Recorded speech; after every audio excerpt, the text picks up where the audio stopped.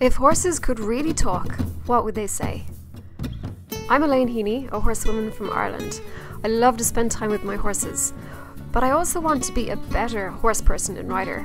So I decided to undertake a crazy adventure. I got in contact with 70 of the most remarkable horse people in the world today, including Mark Rashid, Jim Masteron, Dr. Robert Miller, Jeff Sanders, Steve Halfenny, Eitan Beth-Halachmy, Lester Buckley, Smokie Brannaman, Carolyn Resnick, Warwick Schiller, McLean, Parelli, Goodnight, Rohlf, and many others.